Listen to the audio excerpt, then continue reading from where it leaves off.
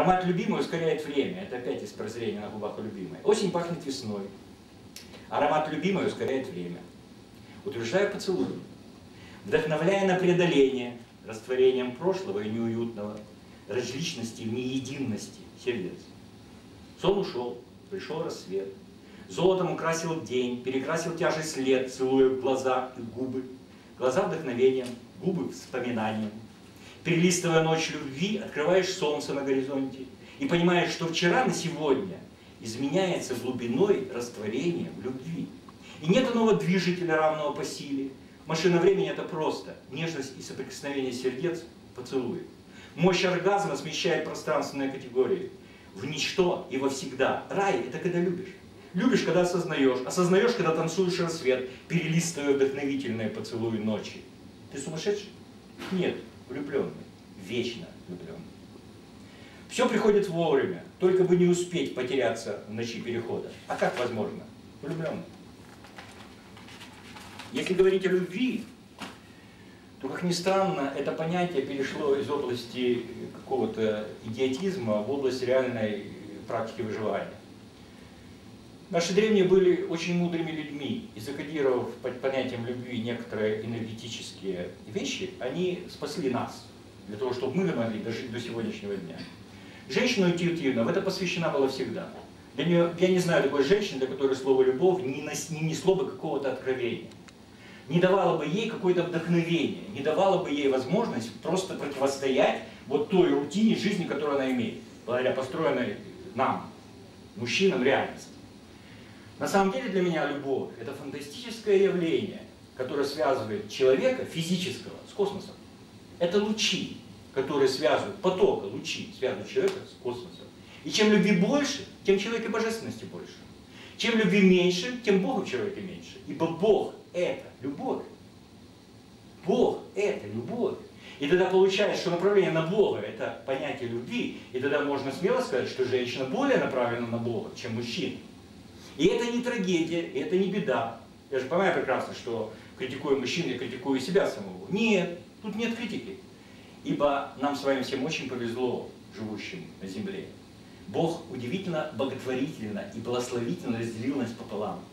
Мужчину и женщину. И туда дал мужское и женское, и туда дал мужское и женское, но в помощь друг другу. Я не могу познать свое женское начало без любви к своей любимой. Любимая моя женщина не может познать свое мужское начало без любви к мужчине. И только договариваясь друг с другом, только влюбляясь друг в друга, они способны выжить. В принципе, время войны мужчин и женщин закончилось. Вот до сегодняшнего дня за окном идет война, великая война, не оставляя никакой перспективы ни для кого. Война между мужчинами и женщинами. Это время закончилось. Надо искать кооперацию, надо искать взаимоотношения, надо искать возможность поддержки друг друга. Как рождается музыка? Музыка звучит, и я ее слышу. Вижу и проявляю ритмом сердца. Это легко, когда влюбленный, когда не ограничен опытом, но прозрачен для света. Когда солнце и экран не сторонняя субстанция, но грани беспредельности тебя. Когда женщина улыбается, узнавая, а дети танцуют с тобой на равных. Рассвет. Время взрослым удивляться и вспоминать, что они сами придумали серость и скучность бытия, от которых сами же и устали. Потому что каждый навсегда остается ребенком, любознательным и непоседливым, искренним и естественным. А взросление — такая игра, при которой почему-то нужно забывать о вдохновении. На земле нет мужчин и женщин, а есть великолепие единения, растворение в аромате сотрудничества. Знаешь, любимая, я знаю, что такое счастье. Это когда сейчасность мечты, когда принимается единственное возможное чудо себя сейчас. Любимая, что ты чувствуешь, когда пишешь такое? Я ничего не чувствую, родная, я откликаюсь. Пишу, как реагирую, окантовывая словом дыхание пространства, доверия и любви. Господи, а как рождается музыка? Из сердца, любимая. Господи, откуда сердце? Из любви, любимая. Господи, откуда любовь? Из танца себя рассвета. А танец откуда? Господи, танец ниоткуда, он есть всегда. Но проявляется, когда музыка. Господи, ну как рождается музыка? О, любимая, неужели не знаешь?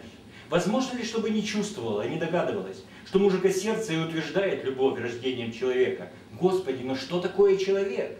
Это женщина, любимая. Господи, а мужчина как же? А мужчина для осознания этого, что человек – это женщина, которая любит и любима, которая востребована в своем творчестве быть, любить, жить. Человек – это женщина, которая Бог.